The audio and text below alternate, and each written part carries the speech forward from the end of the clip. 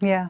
In terms of the football side of things, you know, you've got Romelu Lukaku this weekend coming back. How has his presence changed the squad at all, or has it changed the squad? Has he just come in and got on with it? Very smoothly, because he's a super nice guy. He knows the club, which helps us a lot in this process. And I feel the group very happy to have him. I feel the group happy to have him on the pitch and have him in the dressing room. And this is why we opted for him and why we fought for him and why he fought hard to come to us. He wants to have this kind of influence on other people, on his teammates, because he's now in that age where it's natural to take responsibility of also in the team process and not only for his actions on the field, which he clearly does.